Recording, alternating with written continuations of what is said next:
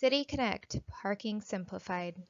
This is a presentation by Group 7, Michelle Gronroos, Jordan Hanchin, Amber Langdon, and Laura Matitis. Our group's challenge was to figure out how we can use the Internet of Things to potentially improve the lives of people in St. Petersburg. How can we utilize today's technology to make transportation around St. Petersburg easier? Could we program an innovation to assist with everyday needs?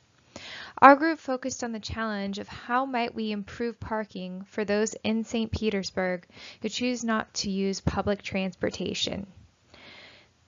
The team developed an idea when we brainstormed ideas on how we might improve the public parking by incorporating a mission.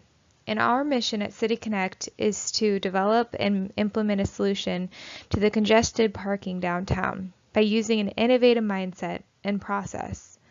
We would like to expand on the current possibilities of parking in a more efficient way and connect people to technology. What do you see on these pictures?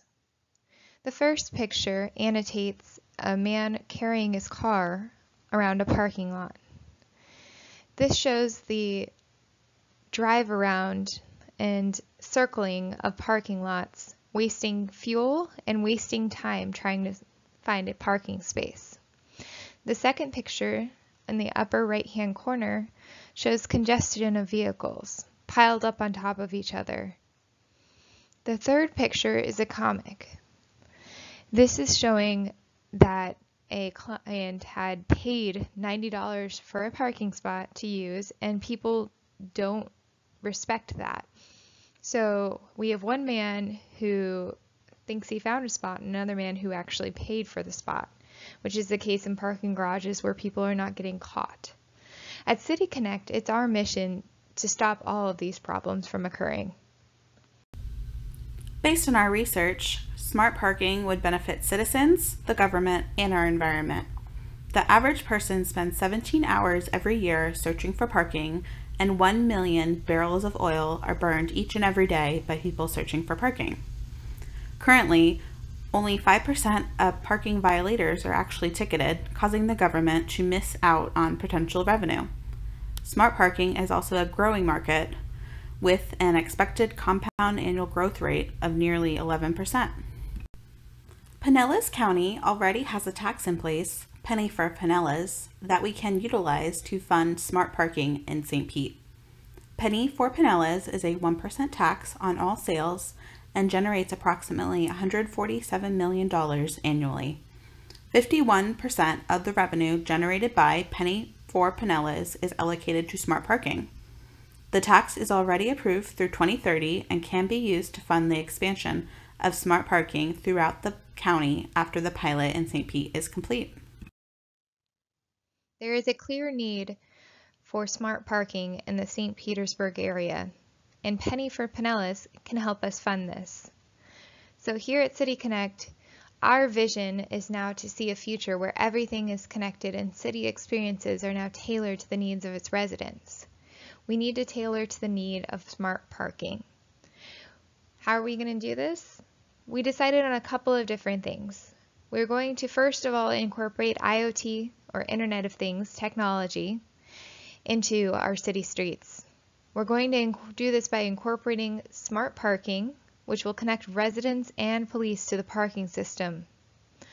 This will allow for us to increase parking violations, for parking spots to be reserved, and for police and citizens to be connected in a way that increases efficient use of time when it comes to parking.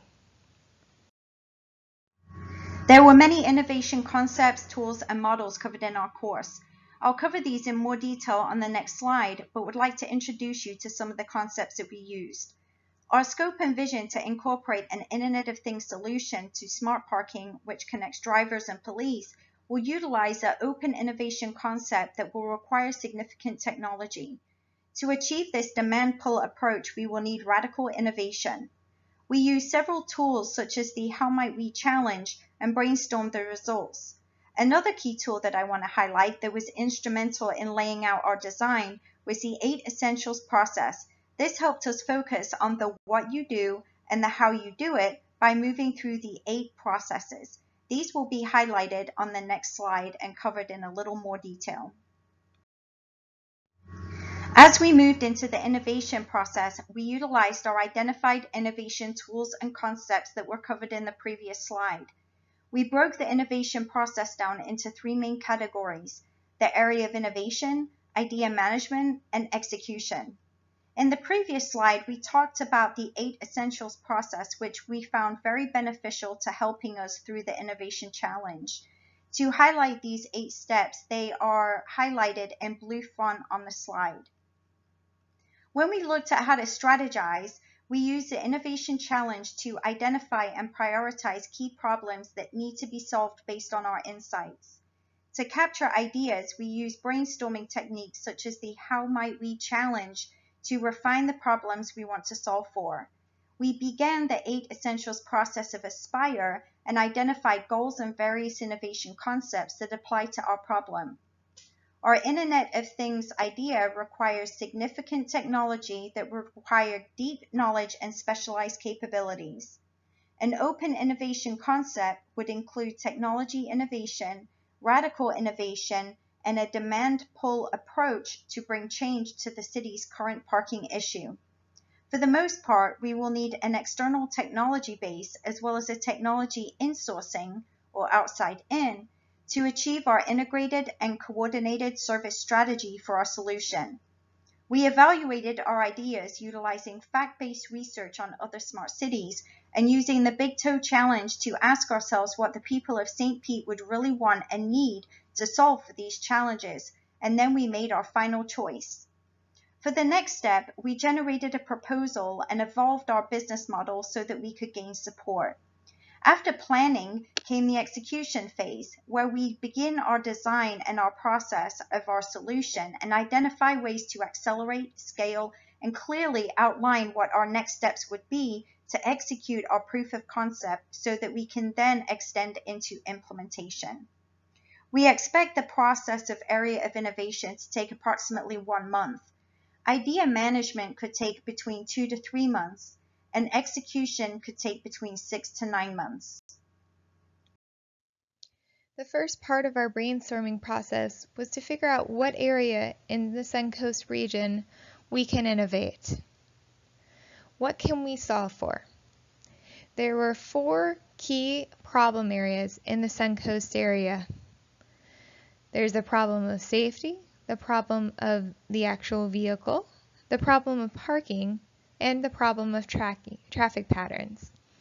Based on a scale with value, ease of implementation, and cost in mind, we decided that we would improve the parking and innovate parking in the area of the Suncoast region in St. Petersburg. For our brainstorming process, our group decided that we wanted to focus our project on smart transportation and started by brainstorming ideas individually. We then categorized our ideas to see where we overlapped. We then reviewed each idea and rated smart parking as our top choice for this project. Our key stakeholders are the county citizens, the county government, the environment, and the smart parking project team. The project team would include the urban planner, project managers, equipment manufacturers, engineers, software developers, and advisors from other cities with smart parking in place currently. After all of the steps we took in the innovation process, we can finally introduce what our solution is to the challenge that was presented to us. To make parking simplified, one part of City Connect is the mobile parking application that will be developed. We will work with software developers and other similar applications like Park Mobile to design the most effective and efficient mobile application. The mobile app will allow residents and visitors of St. Petersburg to search for a parking space at a designated metered spot or in a parking garage, book and pay for that parking space for whatever designated amount of time, then drive to the booked spot and done. With all of the events that go on in St. Petersburg weekly, being able to save a parking spot ahead of time will save the people time and reduce the amount of traffic due to people continually having to drive around the block to find a spot. Now, to make sure that parking spots are saved and tracked, the other part of City Connect is the creation of the parking sensors that will be located in each parking spot. The sensors will be there to measure time and license plate information, collect parking data, and also will be able to track parking violations, which will be connected to the Police Department and Security of St. Petersburg to make sure violations are tracked and paid for. The sensors will take time to develop, but are a crucial piece of technology that will help turn St. Pete into the smart city it should be. Once we have a prototype of the sensors and mobile application created, it will be crucial to engage the stakeholders to roll out the product. To start, we will want to execute a pilot project for City Connect. To execute the pilot concept, we will pick a small area of downtown St. Pete where we can test 100 sensors and parking spots and open up the mobile application to those spots and test it for 3 to 6 months. To make sure we get people to use the application, we will need support and marketing from businesses and stakeholders in the community to get the word out. After a few months of testing the product, it will be key to obtain feedback from the people who created the application and sensors and obtain feedback from the residents and visitors who use the app. Once it is clear we have a solid product, City Connect will expand to all of downtown St. Petersburg, and eventually, after it becomes a success in St. Pete, City Connect can evolve to other downtown areas in the Suncoast area. Wrapping up our Innovation Challenge, as a group we believe that we followed the process and concepts presented to us and successfully came up with a solution to the challenge. As a group, we learned a lot about how to focus in on one problem and work on finding the solution to only that one problem. Individually, it has allowed us to take these concepts outside of the classroom and start looking at how we can use these in our careers. Who knows, maybe we can be a part of turning St. Pete into the smart city that it should be.